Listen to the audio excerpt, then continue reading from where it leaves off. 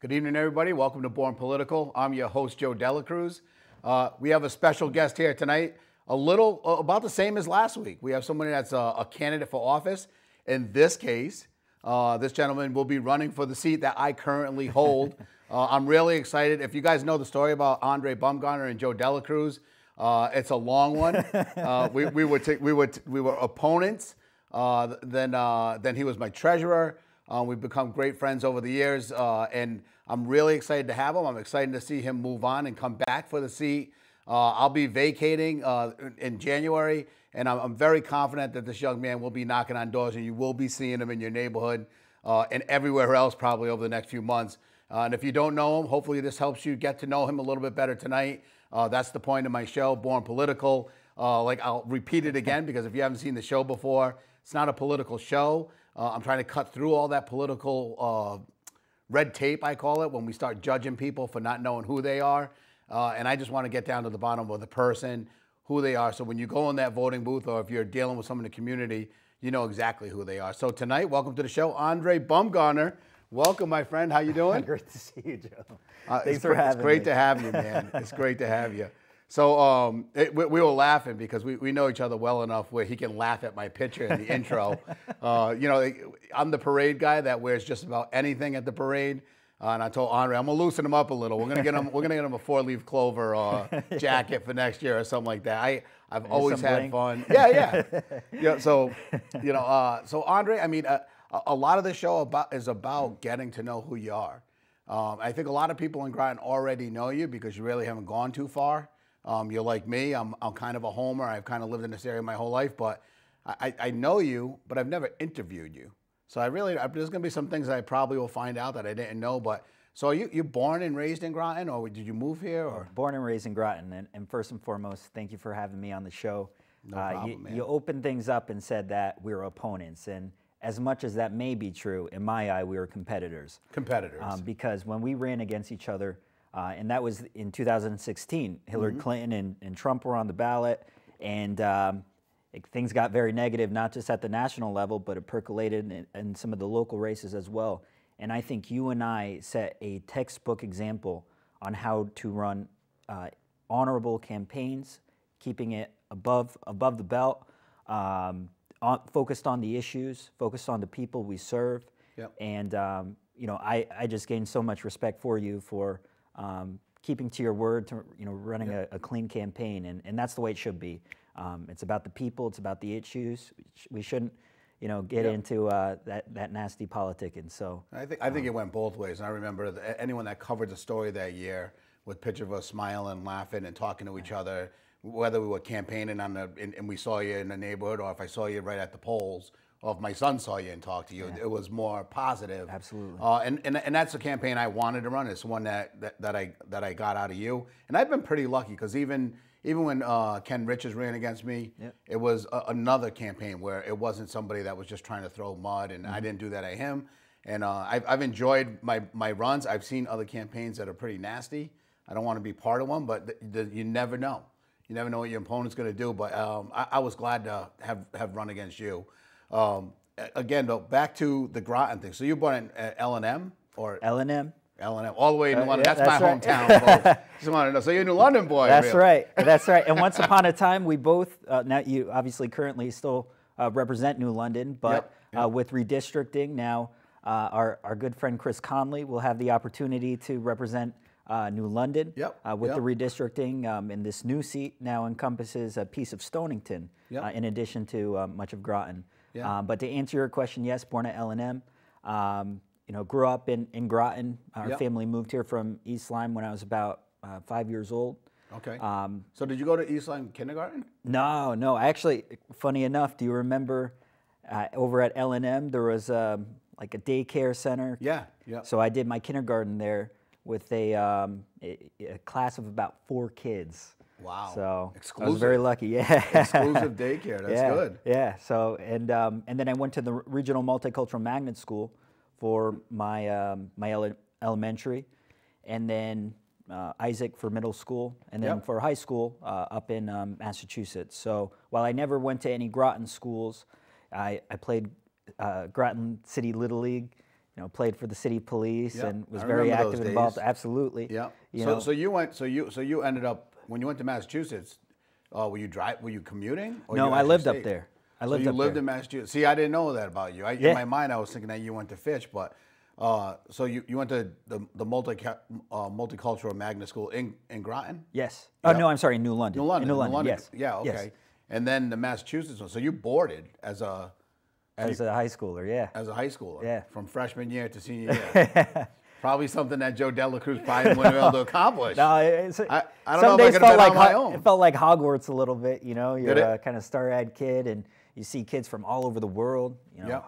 Hong Kong, South Korea, Europe, and I had a lot of fun. Learned so much, made great connections. So now, you probably have friends all over the world, like people that you met in high school. You still talk to them? Most definitely, yeah. You do? Yeah. Ever visit? No, haven't gone to Not yet? their homeland, but that's definitely cool. on the bucket list. Well, I was born in Germany. I don't know if you know that about me. I told when I first met my mother-in-law, I told her I was born in a tent because me and Tammy went on we were like on a third or fourth date, and her mom asked me, and I was just joking, and our relationship developed rather quickly, and then 3 months later, she meets my mother and runs up to her and says, "I can't believe you had your son in a tent." And my mom's like, "Yeah, I can't either, because it didn't happen." Like, he was born in a nice hospital in Germany. But now, was this the Army base out there? It was the Army base in Würzburg, or Frankfurt, I guess. I don't know. I was 3 months old when I came here. I have no recollection.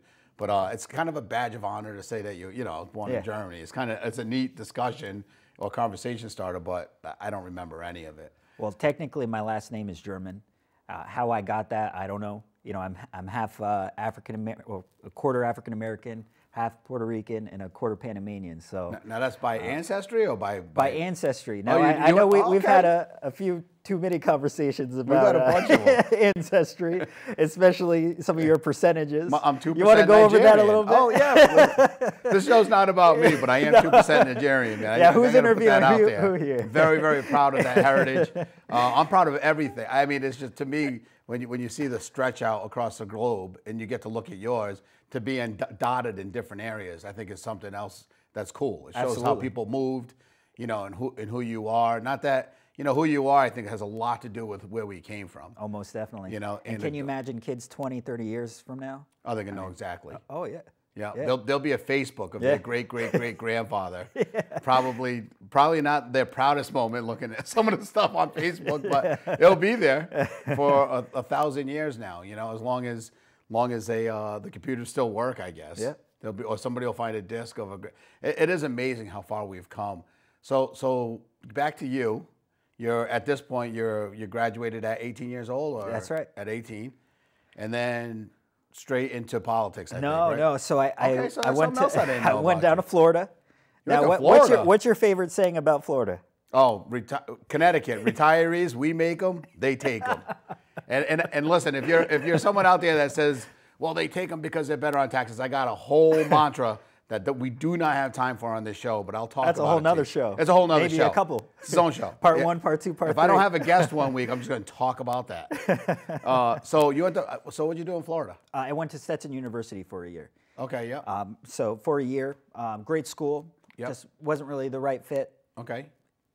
Florida has great weather, but they do have great wasn't weather, really crazy about Florida either. So I came back, took a year off to kind of figure things out, and during the year off, I got the crazy idea about running for state representative. And you did. And I did. and so now you're 21, and obviously at this point I'm 19. You're 19. 19. So the knock on you is, what does a 19-year-old know? That's right. But in your mind, because you went to all these different schools and had different experiences, and probably read the Declaration of Independence and looked at the bottom and saw some other 20-year-olds that signed it. And said, why can't I run for state rep, right? And so you ran, and I know you knocked on a lot of doors. It's funny, we laugh because I think that same, in the year after, I was running for a councilor.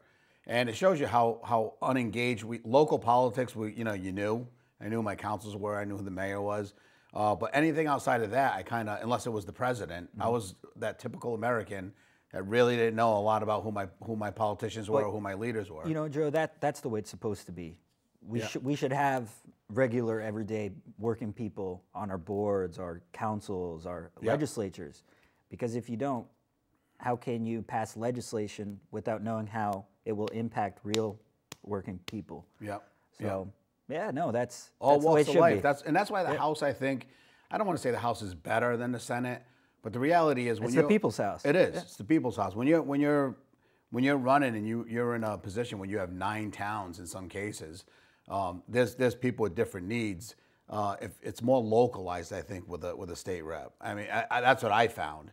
And even the fact of splitting between 2 towns, it's a lot of pressure.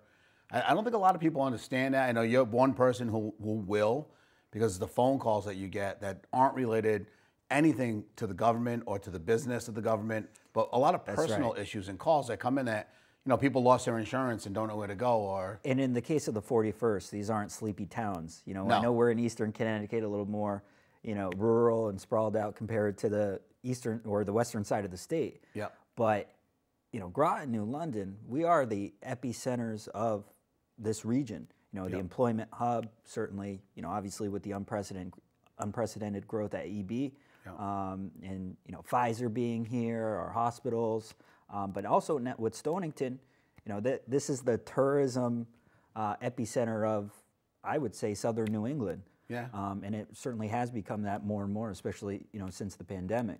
So that because of that, it keeps us on our toes. So I had Farouk Rajab on last week, and he spoke about the Mystic Marriott. That was his first job in Connecticut, and that's what drew him. What drew him to this area. Yeah. And he mentioned that when he was at these conventions that were nationwide, and people knew about the Mystic Marriott within the Mystic Marriott. So it's one of those hotels of distinction. And then to go downtown Mystic and see what's been happening just in the last few years, that the building and what's going on, and it just looks nice. Central Hall being back up. That's right. There's a lot of stuff going on down there, so there's going to be a lot, and you'll be leaking over into a new district. I just started my journey. Like I said, I still thought I was going to run up until I think I called you 3 days after I decided not to let you know. Yep. Because it is a huge decision, and I didn't want people that I thought would run to find out by me on Facebook.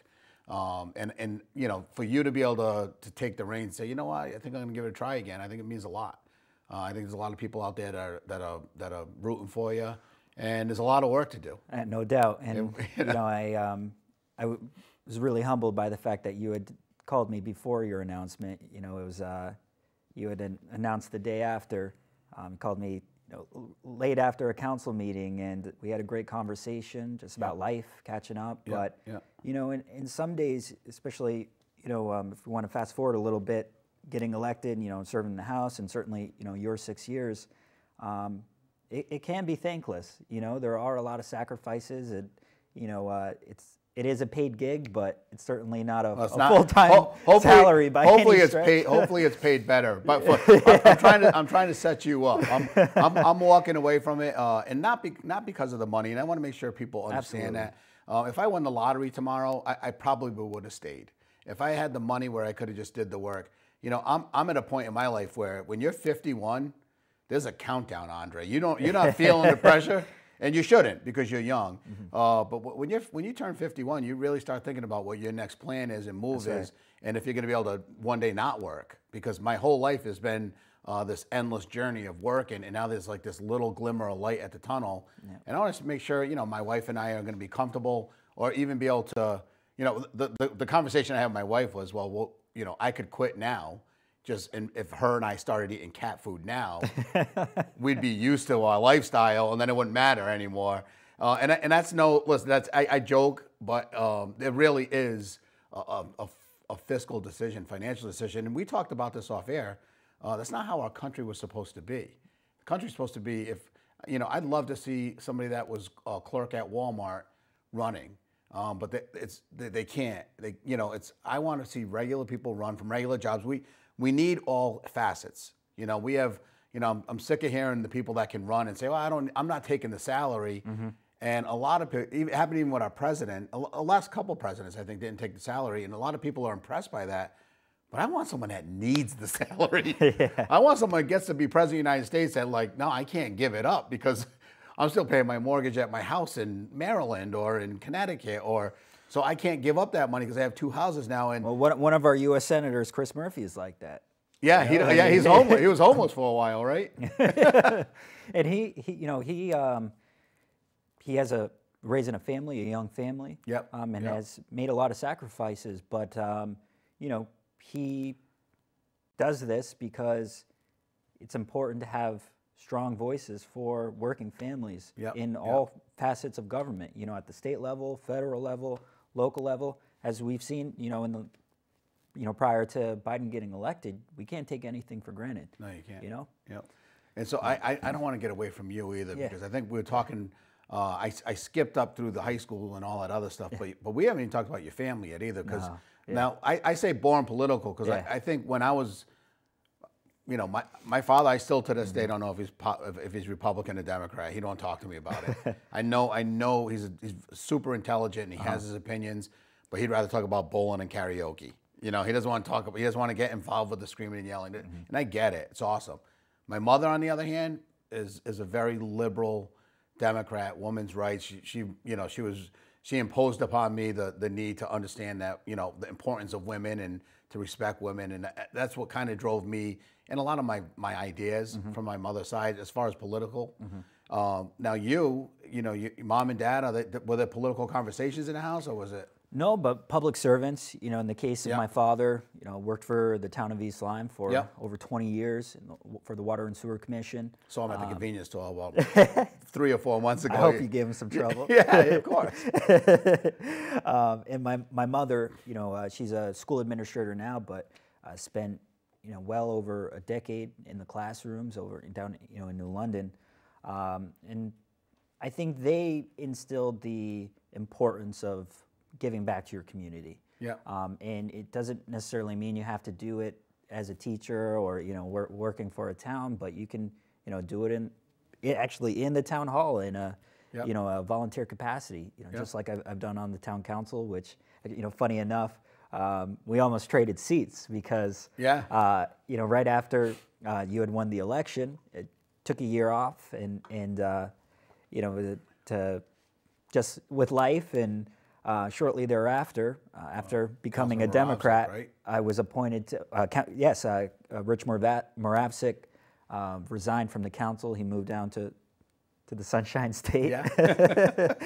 And Mayor Patrice Granatowski, former mayor now, called me up and said, hey, we have a vacancy and curious to see if you'd be interested in filling it. And, ended up saying, hey, why not? What if, why not? That's right. And literally sat in your old seat. Yeah. Did you get the gum under the?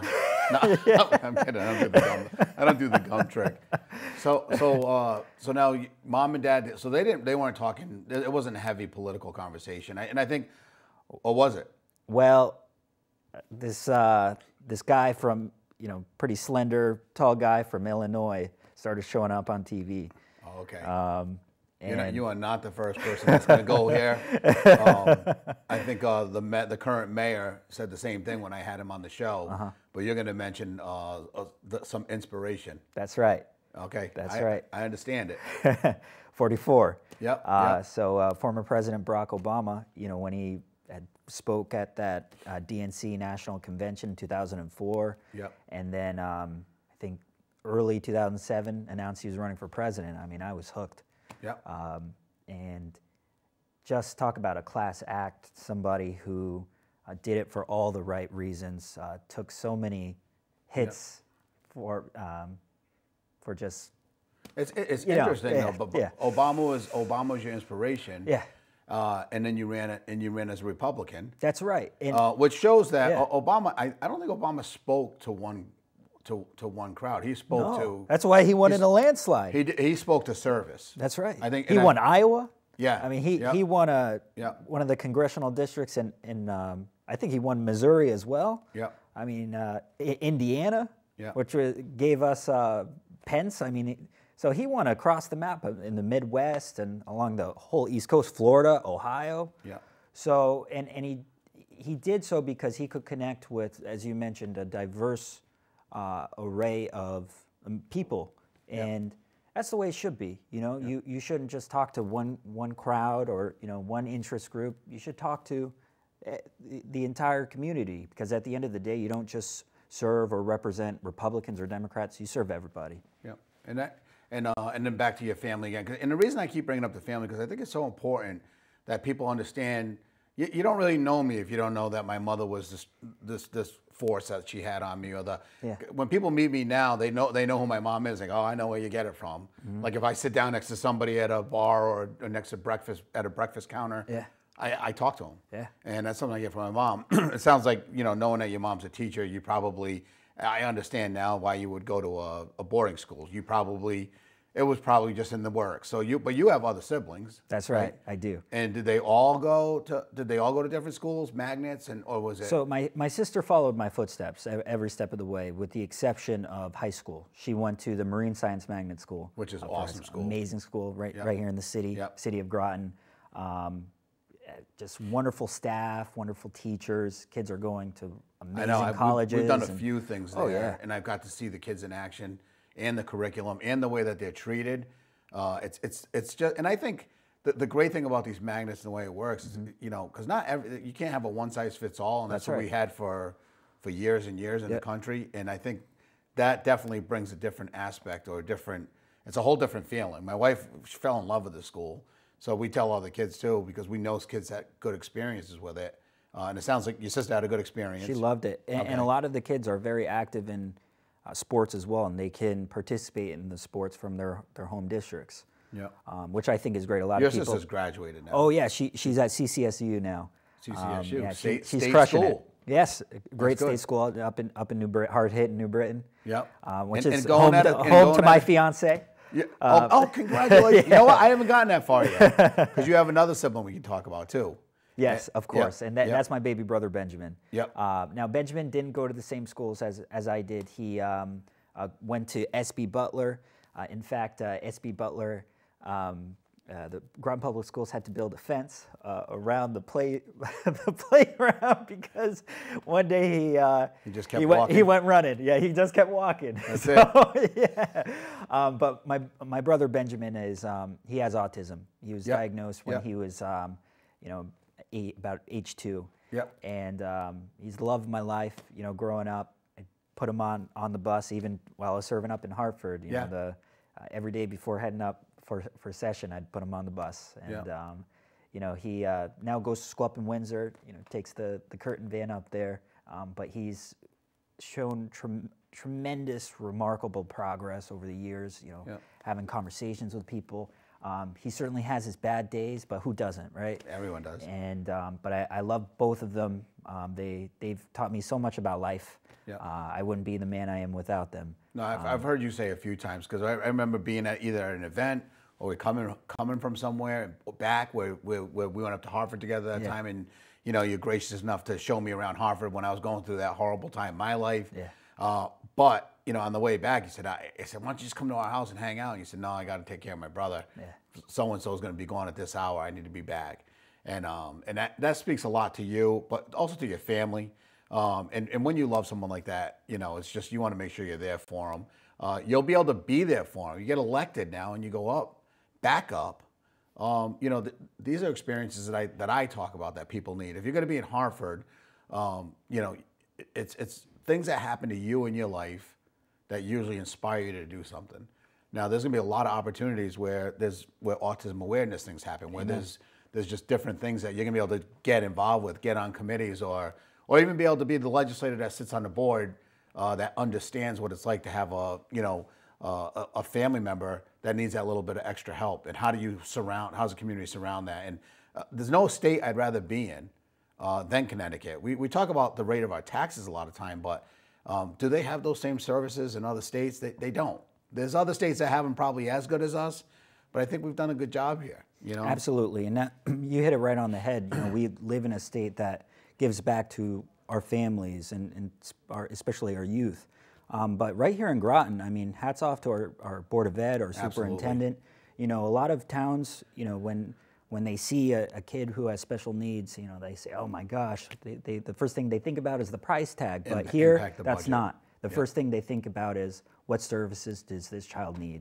Yeah. And so hats off to the Groton Board of Ed and certainly Superintendent Susan Austin, who they've done great work, not just for kids with special needs, but I think all kids in Groton. And I think if you're going to judge yourself as when I coach baseball or when I look at any company, you're only as strong as if you can help the people that need the most help. That's right. And it's definitely been proven here in Groton. I've heard arguments of people saying, well, you don't want to be the best because then folks will leave their town just to come to you. Yeah. And that's absolutely there's no reasoning behind that. Yeah. Because if you can make something better and actually make people a part of a community, because there's folks I think that end up doing really well, whether they're working at a grocery store or if they happen to work at Big Y, even if just pushing carriages, if they're able to be taught certain things and be part of a community, to me all that's better. And in the end, it's better for everybody. And why wouldn't you do it? Why wouldn't you?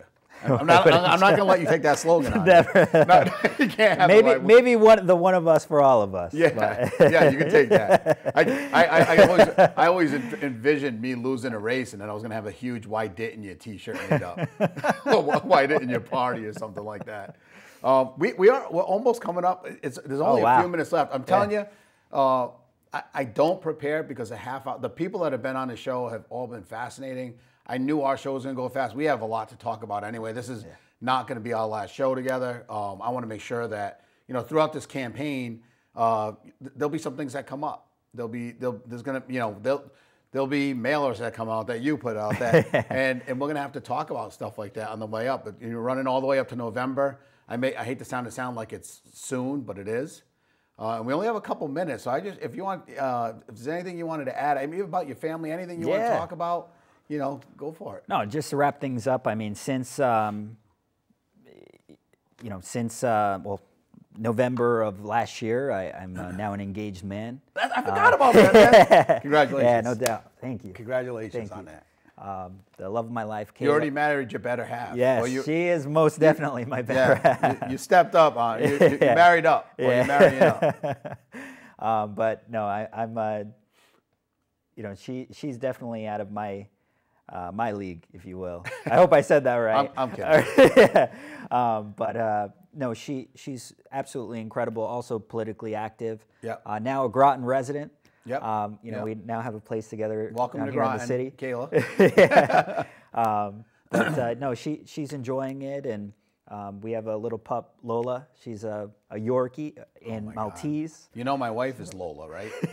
I'm Lolo. Tammy's Lola. So you got the dog. You got the place. Yeah. You got the girl. I mean, all you need is one more thing, and that's the 41st seat. That's right. But I got a lot of confidence in how hard you're going to work. And obviously, I'll be helping out and doing what I can. I'm looking forward to the run here. We only have 1 minute left. Oh, man. It's crazy. Yeah. When I told you it was going to, when you asked me, you said, how quick? And whenever you mention a half hour, and if Joe Dela Cruz is involved in that half hour, especially with another politician, it's going to go way fast. And you lose track of time. We did. Yeah. We lose track. So, guys, this is another episode of Born Political. It's another day where you could watch a show or listen to a podcast. Listen, we're on a few different venues. If you have Spotify, you can listen to it while you're driving. All the episodes will be up there. Aundre's won't be up there tonight, but it'll probably be up tomorrow night sometimes. It'll be on YouTube. I'll be sharing the link with Aundre.